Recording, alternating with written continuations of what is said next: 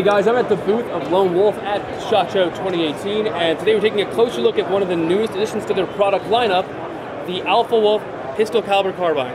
It appears to take 9mm mags, but it's not just like their previous pistol caliber carbine. And Luke's come here next to me to explain some of the differences between this and other pistol caliber carbines on the market.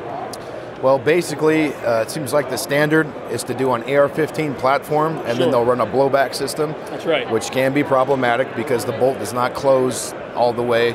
So that's louder, it's dirtier, you have some goofy malfunctions. So and weight's an issue when you use a heavier bolt like that.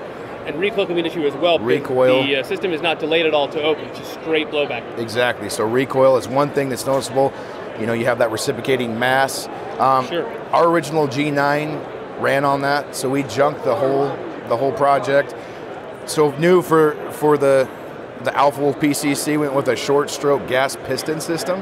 Nice. And so from the factory, it's tuned to run anything Winchester white box all the way through your premium defensive loads. Runs suppressed beautifully. Nice. It does use a rotating closed bolt system. So then again, we talk about cleaner, quieter, smoother.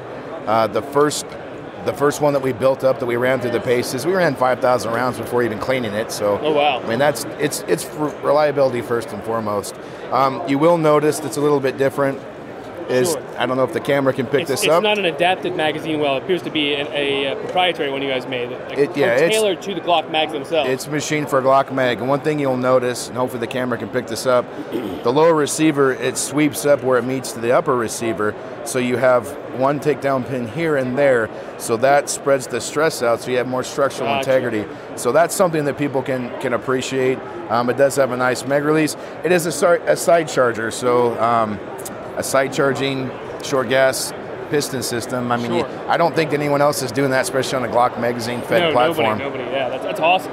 It's perfect for those guys that want to have themselves a combination handgun rifle that share magazines, share ammunition, but they don't necessarily want that direct blowback, heavier, more recoil-centric system. Additionally, with a short stroke piston system, they suppress very, very well, and they're very, very quiet, much quieter than either a long stroke or a direct blowback. Exactly. You're not having that piston pop with nearly as much pressure coming out of the ejection port.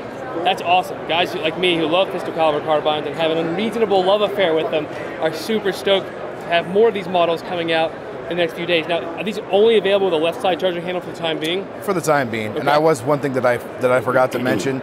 In the previous iteration, the G9, since it was on an AR platform, we did not include a last round bolt catch because it had to be a little bit more complicated and it was problematic. Since this is a proprietary setup, we could do it much simpler and something that would not break, so it's reliable. As again, it's designed to be 100% reliable, hard duty use is what it's designed for. So, price and availability. So MSRP is $1,274, or it's $1,275. Okay. Street price is right around $1,175. Is that for the pistol and the carbine? Yeah, same price. Okay. So you have your 16-inch carbine or you have your 10-inch pistol for now.